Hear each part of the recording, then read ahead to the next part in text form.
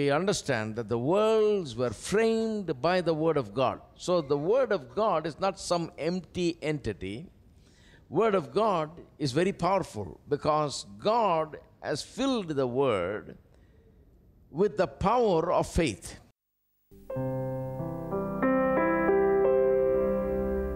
When peace like a river attended my way, when sorrows like sea billows roll, whatever my Lord thou hast taught me to say, it is well, it is well with my soul, it is well with my soul, it is well, it is well with my soul. My sin, oh the bliss of this glorious thought. My sin not in part, but the whole is nailed to the cross, and I bear it no more. Praise the Lord, oh my soul. It is well with my soul. It is well, it is well with my soul. It is well, it is well with my soul.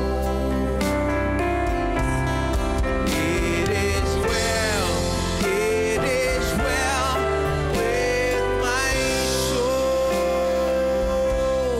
It is well, it is well with my soul.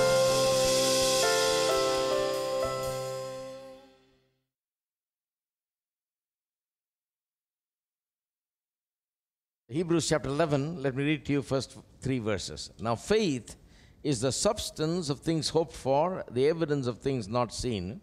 For by it the elders obtained a good testimony. By faith we understand that the worlds were framed by the word of God, so that the things which are seen were not made of things which are visible. Faith is spoken of in the scriptures many times as a power or as a force. And this power or a force, this creative force and power, is stored up in the Word of God, it seems like.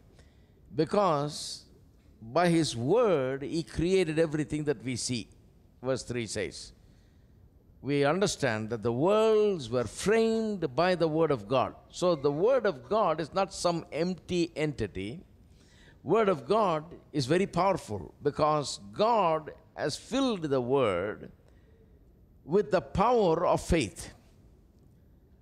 So the Word of God is powerful. That's like a missile, I told you, that's loaded with explosive power, targeted to a particular spot, sometimes 1,500 miles away, 2,000 miles away. It travels that distance and then hits the target and destroys everything there.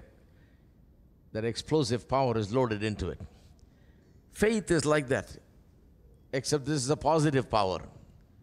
It is loaded into the Word of God, which is like a missile.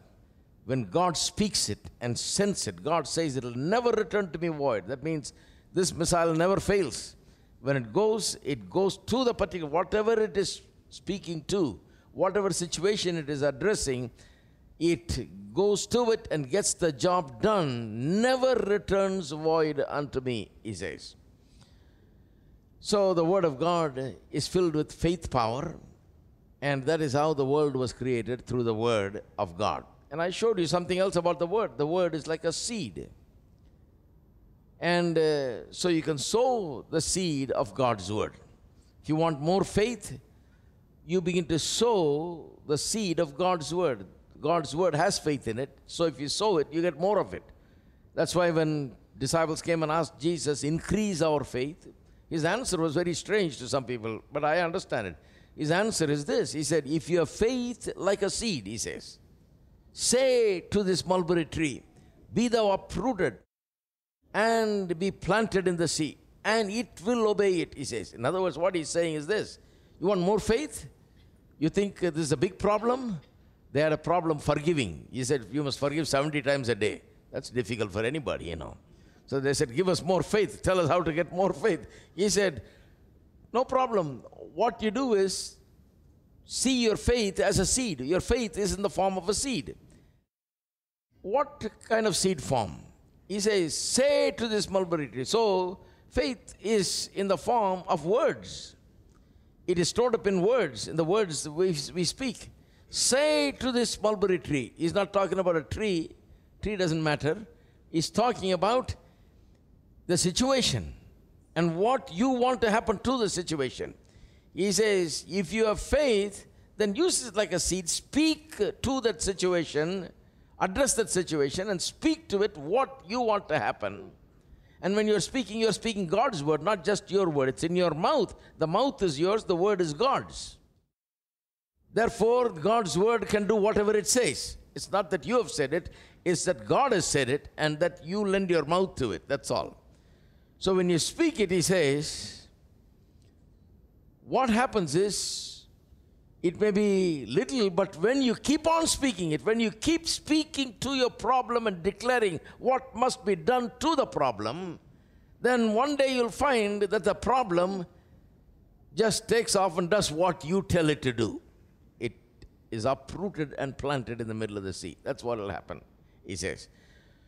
So I want to just continue and give you 3 illustrations today, hopefully, of this very same thing, that faith cometh by hearing. See, you come and hear in the church just once a week, or maybe if you come on Tuesdays, it's twice a week, maybe 2 hours. Faith doesn't come because you heard on Sunday. Faith comes because you constantly keep hearing. While you hear just 1 or 2 hours a week from the church, which is good because it gives you understanding, what really brings faith is not what you hear in the church, it's what you hear every day you speaking.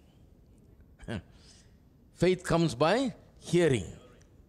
What you are speaking. See, we have taught people to come to church. So they carry their Bible, come to church once a week. And many people find that coming to church, nothing is happening. You know. They've come to church. They say, what more do you want me to do? I'm coming to church. Well, there is more to do. You see, it's not just Christian life is not about just coming to church. It's about living by faith. So what you must live by from Monday to Saturday is by the word also, not just hearing the word Sunday morning. Sunday morning gives you understanding. But Monday to Saturday, you got to take that word and put it in your mouth. Sunday morning, the preacher has the word in his mouth. And what you do is you hear it and you go home and you have something else in your mouth. So Monday to Saturday, you're speaking whatever you want to. You speak your hopelessness, you speak your weakness, you speak your sickness, you speak your poverty, you speak all the negative stuff, because you think this is not going to matter. Preacher preaches wonderfully, you know, on Sunday morning. He's preaching faith, he's preaching positive. Who am I? I'm just talking the reality at home, you know. So you just talk whatever you want to, and you think that is going to get something done because you're going to go to church on Sunday, every Sunday regularly. See, we have taught people to go to Sunday. We have not told them how to use their mouth from Monday to Saturday. Unless we use our mouth right Monday to Saturday, going to Sunday is not going to help. Sunday will really help if you will take the word that was preached and put it in your mouth. And when that word, that hope, that faith that you heard, that hope that you heard, that promise that you heard, the word of God that you heard, that was in the preacher's mouth that he was expounding upon, becomes word in your mouth and in your heart, then only it will produce result. That is why Romans 10:8 is so important. We read it last week. He says, what saith it? That means, what does faith say? It says, the word is nigh thee, even in thy mouth and in thine heart. What does it mean? He says, you want to get saved? The subject there is salvation. You want to get saved? You don't have to go up to heaven, go down to hell. You don't have to do any of these gymnastics. You don't have to cry. You don't have to roll. You don't have to do anything. You want to get saved? This big thing called salvation happens very simply. The word is nigh thee, near you, in your mouth and in your heart, the word of faith which we preach. In other words, he's saying, you want to get salvation? Whatever I preached is called the word of faith, Paul says, and that word is near you. It's not enough that I preached it. You take it in your mouth and you speak it now. Confess that Jesus Christ is your Lord and believe in your heart that God raised him from the dead. You shall be saved, he says. So we preach the word of faith, and you take the word of faith and put that in your mouth, and you begin to speak it. Monday to Saturday, you speak in line. I'm not talking about simply just saying what the word says, in the sense of just memorizing it and saying it. That's not the point. What I'm saying is, whatever you say, let it be in line with what God says. So if the Bible says, I shall not want, don't be talking wants. Don't talk as if you have many wants and that your needs are not met, because the Bible says you shall not want. Declare that you shall not want. That's what I'm talking about. This is the way I did not know how to relate it, I told you I was sitting in a meeting and the preacher said, I'll never ever be broke even one day in my life. I thought he's the most arrogant preacher, And I'd gone very newly from India, and I'm sitting in this meeting, in a foreign country, and this man, hotshot, preacher, he's saying, I'll never ever be broke even one day in my life. I thought, boy, he's got some nerve, He's very arrogant. How can you say something like that? Because in our country, they taught me, you don't know what's going to happen tomorrow, boy, So I thought he's very arrogant. He came back after the session was over. We went out for a break, came back again, we sat, and he said, I know some of you think I'm arrogant because I said I'll never ever be broke even one day in my life. I said, my God, who told him, See, God is telling him all this. Even when I'm preaching, some people say, I come with a question, exactly you're talking about that. How was that? I said, I don't know. I don't know what the question was in your heart. So I have a doubt and I have a problem. I come with all these things. And the other day somebody told me, my husband and I, we speak about something in our home. We're discussing exactly the same words you're using. No, I didn't overhear you. God does that. So he got up and said, yes, I said, I'll never ever be broke even one day in my life. And that is in the Bible. I didn't say it. The Bible says it. And I said, where is in the Bible? I've never read it. I've read the Bible quite well. He said it's in Psalm 23:1. The Lord is my shepherd, I shall not want. Texas translation says, I'll never ever be broke even one day in my life. See, this is the way you should speak. This is the way you should speak in line with the word. He's not saying the Lord is my shepherd, I shall. No, that a lot of Christians are saying. But they're not relating it to their situation. In the midst of their situation, Monday, Tuesday, Wednesday, Thursday, Friday, Saturday, when all the demons are up and working, when all the situations are against you, that is when you got to pull up the word and speak the word of God related to your problem and relate it directly to your problem and declare what God says about that problem. That's the way you need to speak. Now, so let's go at it. Look at 3 wonderful examples from the scriptures about the word being in your mouth and in your heart. Then only it'll work. Not just in the preacher's mouth, not in the Bible. That's not enough. It's good it's there. It's good the preacher is preaching it. But ultimately, this is all done. You're reading the Bible, your Bible is in your house, and you're coming to church and hearing the preacher. All of that is happening. Ultimately, to put the word in your mouth and in your heart, only then it will work. That final step, it doesn't happen. If it doesn't happen, nothing happens. All right? First example, let's go to Genesis chapter 7. The word in the heart, in the mouth and in the heart. Examples. Genesis chapter 17 and verse 1. When Abraham was 99 years old, note the age now. 99 years old. Now that's a grand old age. The Lord appeared to Abraham and said to Abraham, I'm Almighty God, walk before me and be blameless. Well, that's fine. And then he says, I will make my covenant between me and you and will multiply you exceedingly. Then Abraham fell on his face, and God talked with him, saying, as for me, behold, my covenant is with you, and you shall be a father of many nations. This man doesn't have any children. He says, you shall be father of many nations. No longer shall your name be called Abram, but your name shall be Abraham, for I have made you a father of many nations. I will make you exceedingly fruitful. I'll make nations of you. The kings shall come from you. So at 99 years of age, God comes and promises the impossible. Now the promise is very difficult to believe because all evidences are contrary. Wife is 90. At least if she is young, it's okay. She is also 90. He is 99. Things are looking bad. The whole world is saying, Abraham, just give up. It's not going to happen. Don't just keep hoping that something's going to happen to you. It just can't happen. It won't happen. Forget about it. Just go on with your life. It sounds nice because it sounds reasonable. It is impossible, it looks like. But God comes and says, no, I'm going to multiply you exceedingly, not just ordinary. Exceedingly I'm going to multiply, and even kings are going to come from you. In fact, I'm going to even change your name, so you will be hereafter called the father of many nations. The name Abraham, just one letter is added, H is added. Abraham, the one letter addition makes a big difference.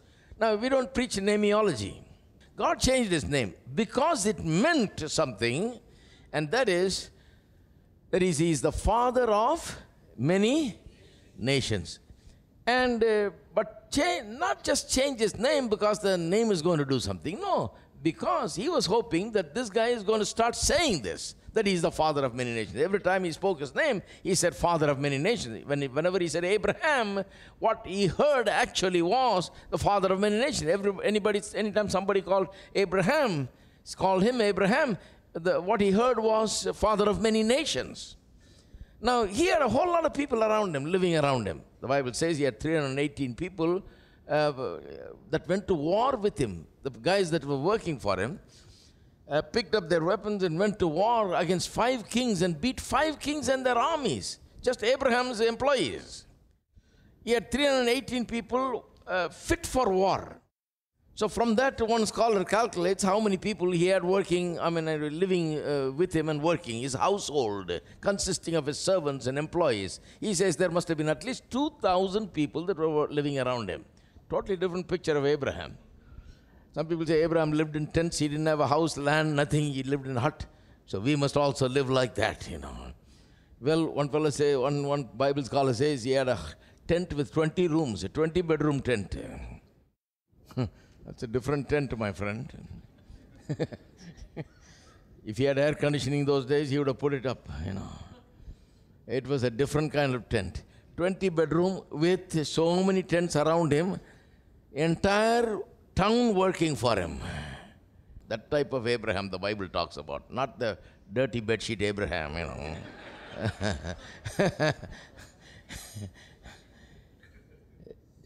The picture totally changes when you read the Bible. 2,000 people. Why I said 2,000 people is because, just think about what the impact will be, the name change impact. 2,000 people now using his name. Everybody before that used to talk around, and they say, well, Abram, he's the guy, that 99-year-old guy's wife is 90, he's hoping to have a child and nothing's happening.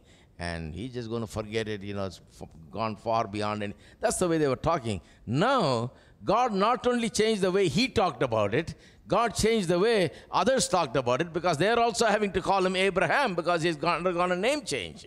He probably called them and told them, see, look, my name is not Abram anymore. You better call me Abraham. So everybody said, father of many nations. Every time they said, Mr. Father of many nations. So in a day, hundreds of times he mentioned that name, father of many nations. Others mentioned that name. He was continually hearing, God did this, not because namiology, like I said. God did this because faith cometh by hearing, and hearing by the word of God, so that he may continually hear himself called by that name, the Father of many nations. And by faith coming in, he may become the Father of many nations. God gave that name to him. And what did it do? What did it do to Abraham? In Romans 4, you read about that in verse 18. Paul talks about it. He said, this worked so well that while he had no hope, against all hope, he believed in hope that God will give him the child. That's the way Paul puts it. While there is no hope, while the world said, the doctor said, all the friends said, everybody said, the community said, like I said, the whole town was just Abraham's people. Everybody said it's not going to happen, forget it. Everybody said, no, it's not possible. But God says it's possible. And while he was speaking God's word and God's promise through that name, see, God was teaching him how to speak the promises. How to get that guy in the old times to speak the promises. There was no AFT church to come and hear about confession and faith and all this business, you know. How to teach this guy to confess and keep on saying, so that faith will come, so that whatever he's hoping for will come. Faith is the substance of things hoped for. So faith must come, the substance must come, so that the things hoped for will come. He's hoping for a son. How will that come? Faith must come. How will faith come? By hearing the word of God. How will he hear the word of God? He didn't even have a church to go and hear the word of God. He must hear it right where he is. Every day he must hear it. All the time he must hear it, because it comes not because he heard it, it comes because he hears it. He keeps on hearing it. How to do it? God said, name change. This will make him hear it all the time. And Abraham took it up. He made a decision, I suppose. He said, look, he didn't, see, I know he made a decision, because if I was him, I'd have said, look, God, too late to change my name. My father and mother should have named me like that when I was born. Otherwise, when I got to know you, when you came and called me from the land where I was to come and follow you, you should have changed my name. Now, so many years later, I'm 99 and my wife, look at her, 90. And you're changing my name as Father of many nations. Doesn't it look like mockery? I'm not going to take this name because everybody's going to laugh when I tell my name. So leave me alone. Don't change my name. That's what I would have probably said. But Abraham made a decision. What decision? He made a decision that every one of us today have to make. My situation is like this, but God says this is what he wants for me. My problem is this, but God says this is what he wants for me. This is what God is promising. Am I going to embrace the problem, or am I going to embrace God's answer for my problem? Am I going to embrace this hope that God is feeding me, or faith that God is feeding me, or am I going to embrace this difficulty that I'm facing and this unhappiness that I'm having? I'm having this, see, all of us, face one way or the other, some challenge or some difficulty or something. And always, every day you have a choice between what God says about your situation in your spirit, soul and body, family, finances, in the work of your hands, in every way. In all the problems of your life, you have a choice, you have an option. Option to go with what God says, or option to go with what you feel like, or what you feel comfortable with. Are you going to go on with this problem, or are you going to choose God's word? If you have an option to change it, if somebody tells you, you don't have to be like this, you can change it. It can change. This can be changed because God promises this. God said he will do like this. You're a child of God. You're in a covenant. Therefore, you shouldn't be like that. If somebody put it like that to me, I would want to change. If there is a possibility, then why should I live in failure? If there is a possibility for a better life, then why should I have this life? I will have that better life. I will go for it. Then I have to know how to go from here to there. How to go from this unsolved difficulty and challenge to a solution and an answer to my problem. Then I have to make a decision. If that's the only way to go to it, is to take the promises of God and put it in my mouth so that it will get into my heart, so that will produce faith, so that I can win the battles of my life. If this is how my answer is going to come, then what I will do is I will quickly make a quality decision in my life. See, everybody needs to make a quality decision every now and then. Quality decisions make our quality of our life better.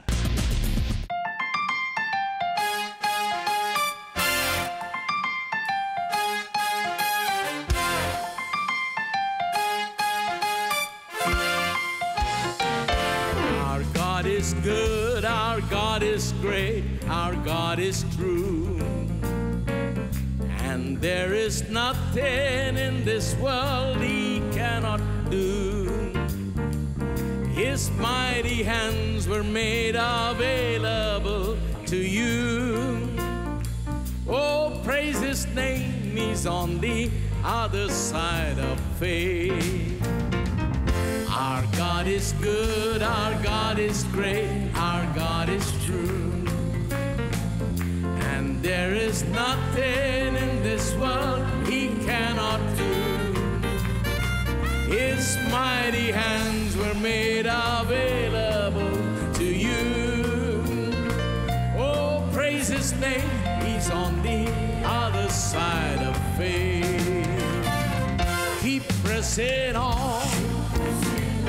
Keep pressing on. God's on the other side of faith. And though the clouds may for a moment fade, remember God is on the other side of faith. Keep pressing on. Keep pressing on.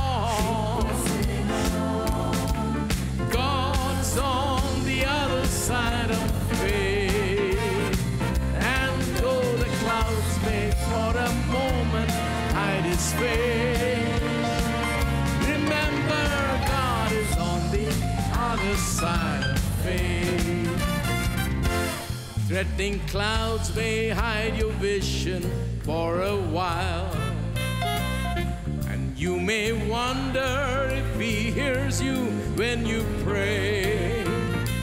But don't forget that God is love and you're His child. Press on in faith because the answer's on the way. Keep pressing on. Keep pressing on. God's on the other side of faith. And though the clouds may for a moment hide His face,